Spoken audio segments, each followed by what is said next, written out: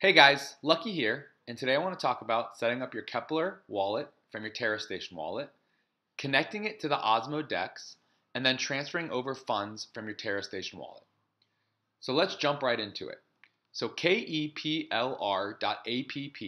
is the website where you can download the Keplr extension for Chrome.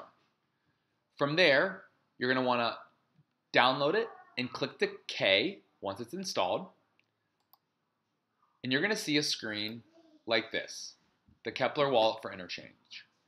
What you're going to want to do is import existing account. What's that doing is it's going to ask you for your mnemonic phrase from your Terra Station wallet, which then you can put in and have it connected through both wallets. So I'm going to go ahead and do that and stop the video here for a second.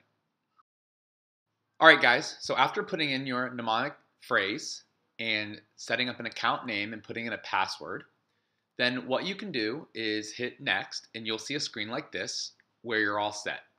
So I'm going to hit done and I'm going to go to the Osmo DEX, so that's app.osmosis.zone, and I'm actually going to connect that wallet that I just created. So I'm going to connect, I'm going to hit the Keplr browser extension. It's going to open up my Keplr wallet.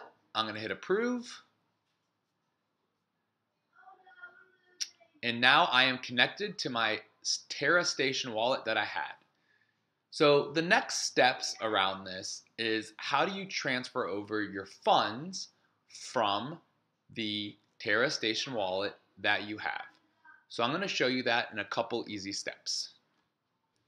So how are you going to do that to get your money from the Terra Station wallet to the Keplr wallet is you're going to click Assets, and under Assets you're going to see Terra UST or Terra Luna. So if you click Deposit, once you click that, you're going to get to a screen that's going to ask you to approve your wallet. So you hit Approve, and hit Approve again. And when you hit Deposit, you're going to see your balance now from the Terra Station wallet. So what I'm going to do is I'll move over $5. So I'm going to deposit $5, get to a screen here, and it's actually going to charge me Luna to move this over. So this is one key part that I need you guys to understand. If you don't have Luna in your wallet, you will not be able to send over the money. So what I'm going to do here, I'm going to pause the video, go put some Luna in so you guys can see this. Guys, all right, so I have bought some Luna and I'm now going to deposit the UST. So I'm going to click deposit. I'm going to put $5, deposit. It's going to open up that window. It's going to charge me 9 cents. I'm going to hit approve.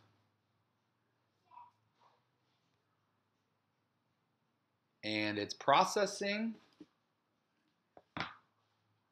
Now I have 5 UST dollars on my Keplr wallet.